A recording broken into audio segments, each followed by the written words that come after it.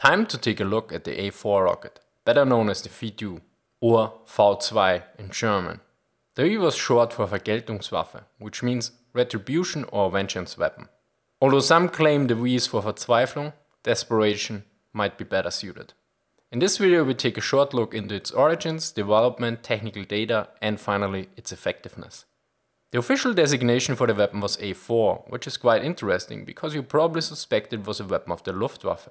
But Luftwaffe designations were along the lines of BF-109, FW-190 or FE-103, better known as the V-1. So that begs the question, was this just the odd designation or was this not a weapon of the Luftwaffe? Well, actually it was a weapon of the army, which is at first quite surprising. Now you probably want to know, why did the army develop a long-range rocket? Well, this goes back to the Treaty of Versailles that had heavy restrictions on artillery, yet rockets weren't really covered. So the army invested even before Hitler's rearmament into an alternative to supplement and or replace artillery. And without that investment it would probably never existed that early. Because the industry had little interest in rockets at that time, thus the army funded the early development.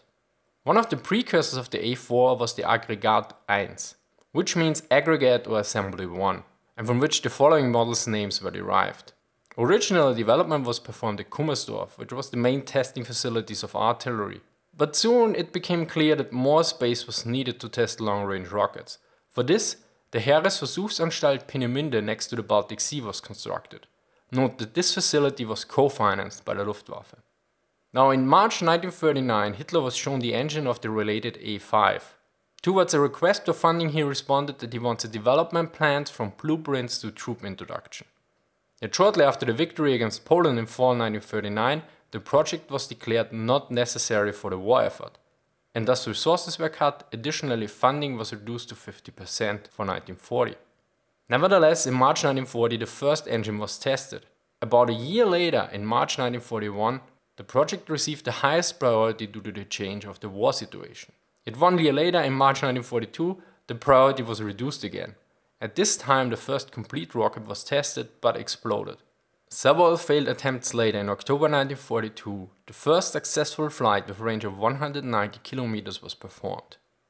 Consequently, or maybe inconsequently, in 1943 the project received more attention again and became the largest weapons project of the Third Reich in the second half of the war. Hitler wanted a weapon to avenge against the Allied bomber attacks and also prepared to defend the occupied territories in Europe. In February 1943 a production schedule which was aimed at the production of 5,150 rockets until December 1944 was created.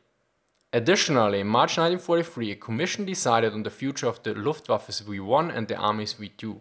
The result was that they concluded that the weapons complemented each other and thus both should be produced.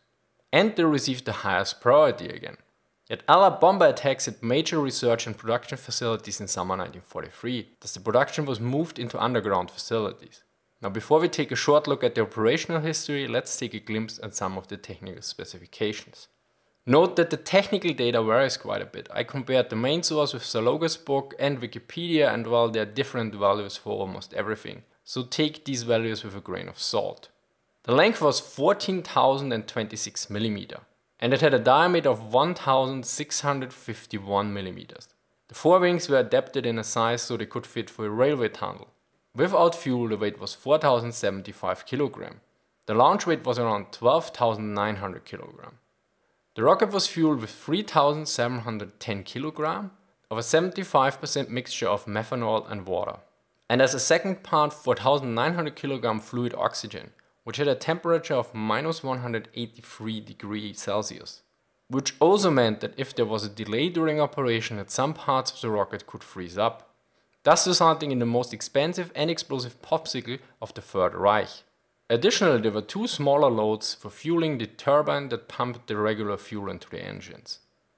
Originally, the head of the rocket could carry 738 kg of explosives. Since in its flight the A4 passed several layers of air, the temperature could rise up to 680 degrees Celsius. Thus an explosive was used that wasn't too heat sensitive. Later an additional 240 kg of explosive were added. Thus the warhead reached a weight of almost 1 ton. For the launch the A4 was brought into vertical position. The initial burn was used to observe that the combustion was according to specification. About 3 seconds later the rocket would take off. Another 5 seconds later the rocket switched into its flight pattern. Once it reached its altitude of about 29 kilometers, the fuel supply was stopped and the warhead armed. Yet the rocket was still climbing to an altitude of around 90 kilometers, until it turned toward its target.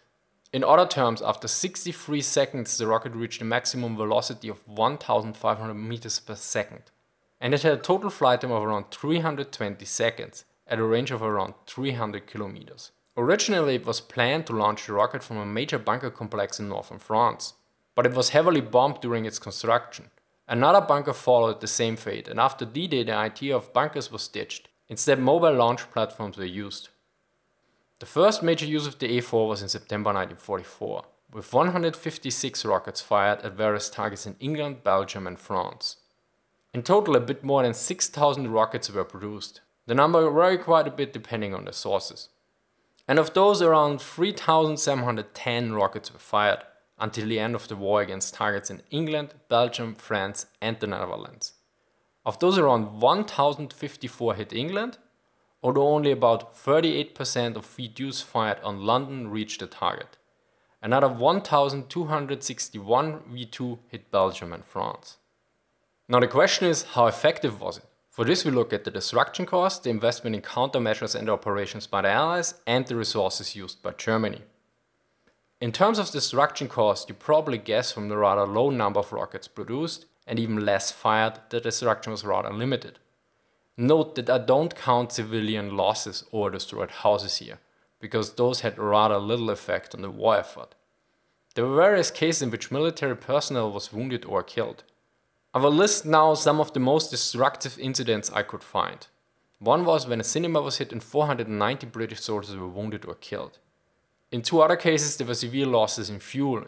In one case 1.5 million liters of fuel was lost in Liège, and in another about 3,500 tons of fuel in Antwerp were destroyed. Of course there were many smaller incidents, but the numbers were similar or below.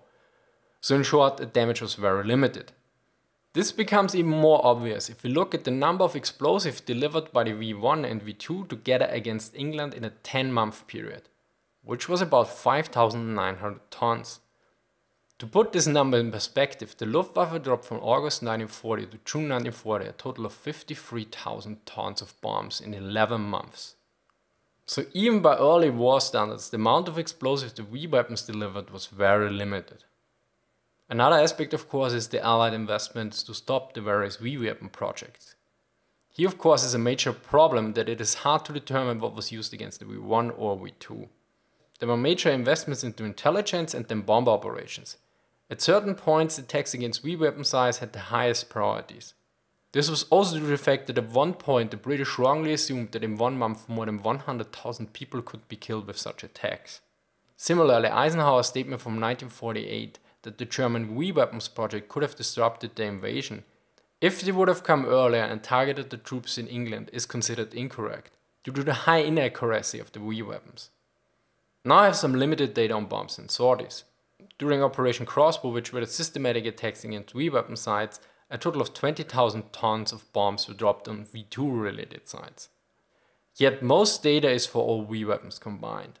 For the period before D-Day around 25,000 sorties were flown, in which the Allies lost 771 men and 154 planes. Shortly after the invasion, the attack on V-sites received the highest priority again, after Britain was hit repeatedly with V1s. In short, although the V-weapons caused major concerns for the Allies, the impact on their operations and huge amount of resources was relatively small. Which brings us to the final category, the amount of resources the Germans spent on the V2. In the beginning of 1944, the V2 project used up 200,000 workers, which is about 10% of the whole workforce for the aircraft industry, and 5% of the monthly amount of aluminum used by the Luftwaffe in the end of 1943. Additionally, a lot of high-quality radios and electrical equipment was used.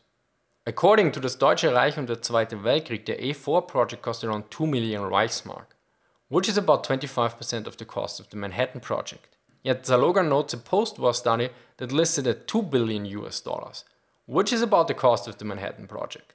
Whereas a source listed in Wikipedia supposedly notes that the V1 and V2 program together cost about 50% more than the Manhattan project. Now as you can see, the numbers differ widely, but I think we can agree that the V-2 was a bit overpriced. Another comparison, which also takes into account the complete V-weapon projects, is from the strategic bombing survey that assumed that about 24,000 German fighters could have been built with the resources the V-weapons used. Now if we compare the V-2 to the V-1, the V-2 doesn't come off very well neither. The average price of the V-2 was, according to one source, 119,000 Reichsmark, with all explosives and fuel, whereas the V-1 cost around 1,500 or 5,060 Reichsmark, depending on the source. In any way, the V-2 was far more expensive. Yet besides the cost, the V-1 had another, yet counterintuitive benefit. Since the V-1 could be shot down, it actually did bind enemy troops and equipment. Something the V-2 couldn't do, because due to its speed there were no countermeasures during wartime. To conclude, no matter which numbers you take, the V-2 project was a huge drain of resources and very little damage and/or destruction was caused to the Allies. Considering the rather weak industrial and resource base of Germany in World War II compared to the United States, I would say the V-2 was a complete and utter waste of time and money. On the other hand, for the Allies, the V-2 project was quite useful. During the war it diverted a lot of important resources and personnel for more effective projects, and after the war it had major benefits to the space and continental ballistic missile projects. So in a way, the idea of space Nazis isn't so odd at all. As always, sources are linked in the description. If you want to learn more about World War II, I suggest this playlist, or maybe this video about what the Allies didn't learn from the Spanish Civil War is more to your liking. Anyway, thank you for watching and see you next time.